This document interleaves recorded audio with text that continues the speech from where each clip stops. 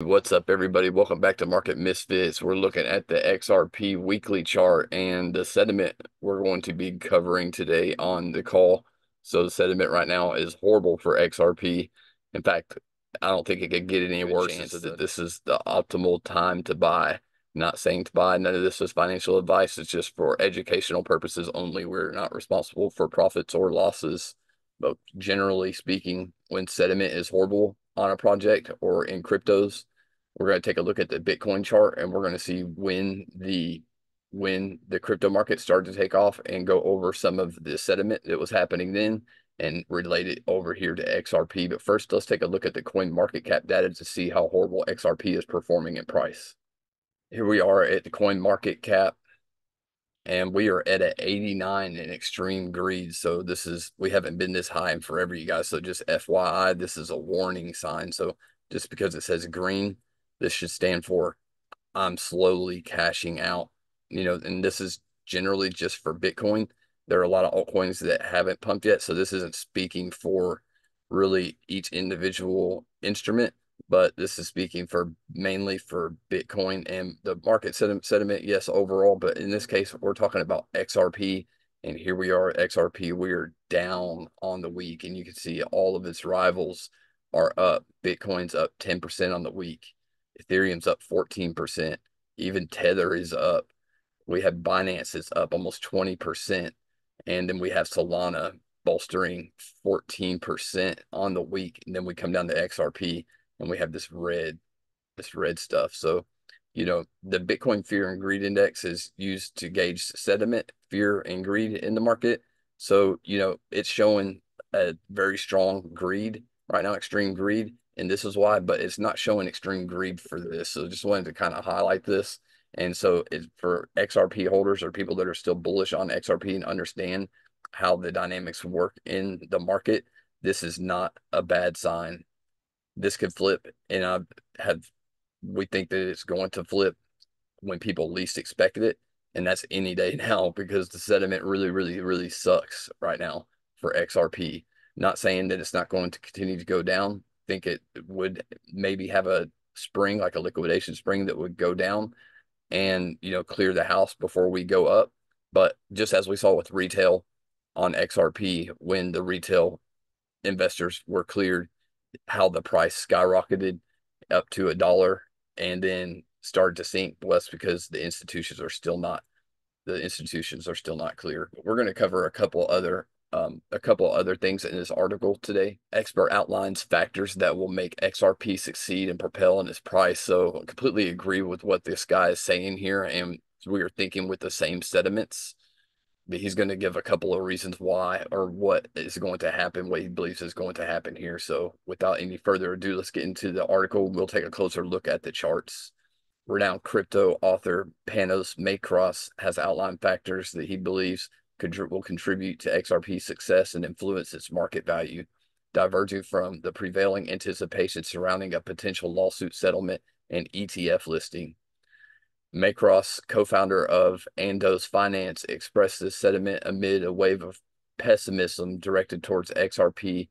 Famous crypto investigator Mr. Huber called attention to this trend in a recent post on X. So this is the campaign. XRP is dead campaign.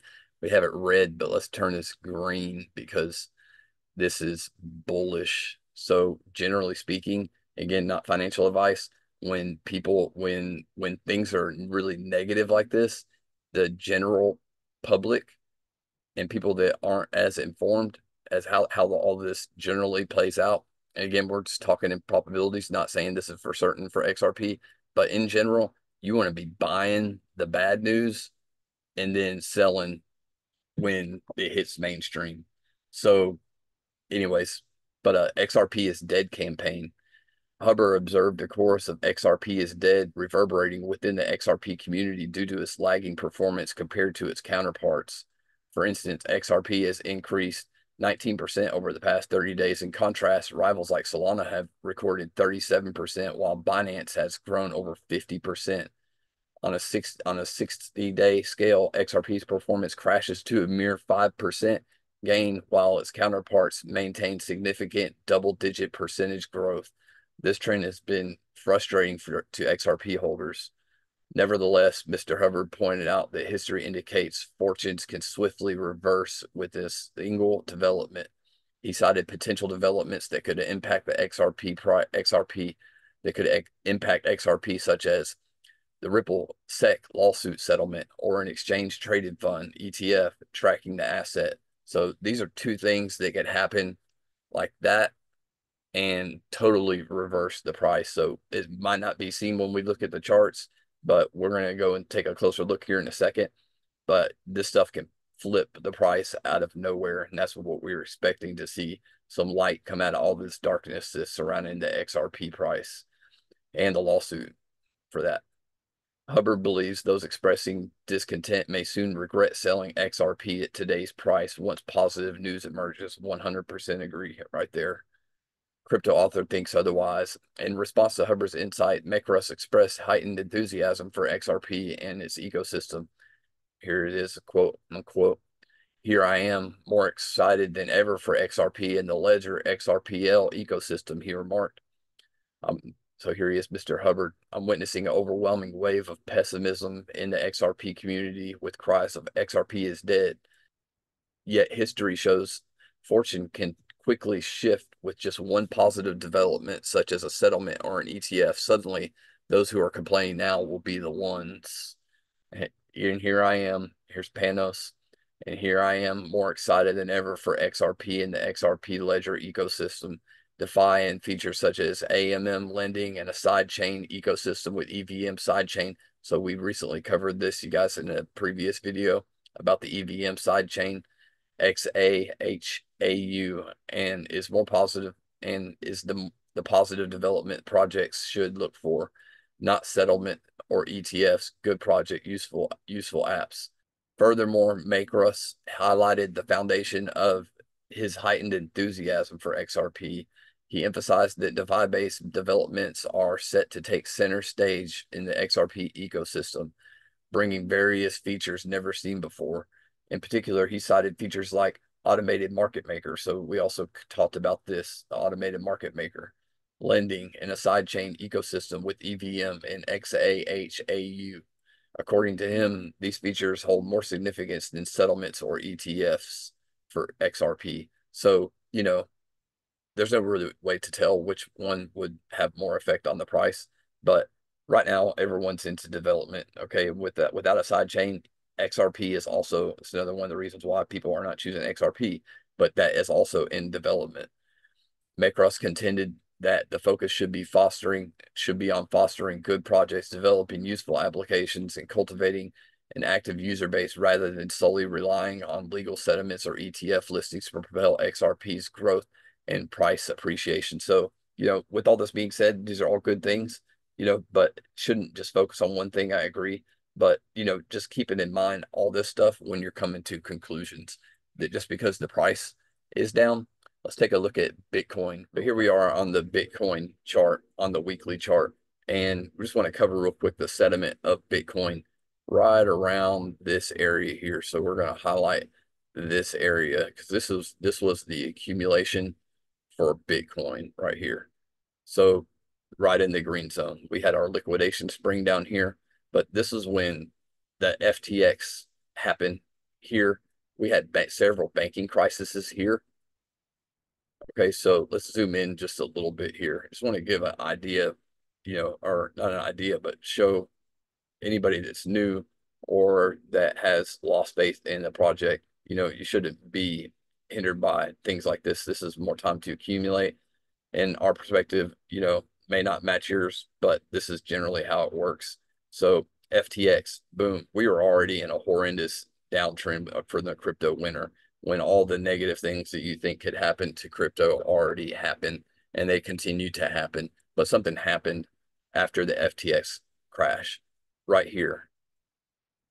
Where did this come from? There was no positive sentiment or anything like that was happening. This just happened out of nowhere. I know because we caught it right around here. And we actually told the people in our group, everyone in our group, that hey, sentiment sucks right now. there's a good chance that this is going to go up. And we actually had a descending channel. So this is our setup right here on a large time scale. This is what we've been trading based off the Wyckoff method, but not going to go into detail on that. But we are going to cover is that right here, we had this was horrible sediment, and we sprung up out of that, and nothing really changed. Okay, so also right here, let's take a look at the daily. Here we are, a little bit closer look on the daily. You can still see our pattern here. For those of you that are new, we're just zooming in, so we're basically putting this under the microscope. Okay, so sediment was horrible here, and we actually caught this break right here. This line is a little bit off, but this was our confirmation to our trend right here. Not going to really cover a whole lot of technicals, but we bolstered up out of there from what negative, horrible sediment. FTX had just crashed over here. And then also, as we were climbing higher, we had 3 different banking crises, and that sent us lower. We'd never closed in this gap, but look at what happened. We continued to move up out of the negative sediment. So what people are putting out, what the people are putting out, what the market makers are putting out in the media, and what happens in price often is directly divergent. So the opposite. So we climbed up out of this during the midst of the most horrible sediment that you could imagine for the crypto market and Bitcoin. So we're expecting to see something similar over here for XRP. Here we are on the weekly chart for XRP. So just overall, just want to go back over here. Let's go to the daily, and we're going to take a look at what happened when we got the okay for retail. Okay, so this happened. There weren't any signs. There were no signs technically that this was going to happen. There was nothing. We knew that the case was still pending, and we got a victory. It was not even a half victory if you consider the influence that retail has opposed to institutions. So this bolstered up just on the retail victory, and we saw the sell off because institutions weren't clear. So, and they're still not clear. But if this is going to happen from retail, again, no signs, and then we get a God candle out of here. Okay, so here we are. Let's fast forward over to today. It's not looking anything really too special. Let's pull out. Here we have our markup and our daily trade position. So we do have an inverse head and shoulders down here. We have broken up. We've retested this neckline several times, but this price action right here is really hard to make anything of it. So let's go into the 4 hours, see if we can see anything. Main point we wanted to get across is there's not really anything. I mean, actually, this kind of looks bearish, like we could have a double, like we have a double top right here. Okay, so what we are waiting for is for price to go down to accumulate more and continue to accumulate more as the sediment gets worse. Hopefully it continues to get worse. So we continue to see the price come down. We're expecting they're going to save the best for last, and Ripple's going to come out with a W with a win towards either the middle or the end of this bull market. Could be tomorrow. Anyways, you guys, that's going to do it on this one. Just wanted to cover this and relate this over here to Bitcoin, how we took off, and just go over the sediment, how horrible it is for XRP right now and how divergent these things can be when it comes to how the market participants react to this stuff. And I'm not talking about retail, because if the market moved on retail, then XRP would be at a penny right now because everyone's in their emotions. But it's really important, and it's extremely important, crucial that you don't get into your feelings about this stuff and that you're patient. Also, diversify.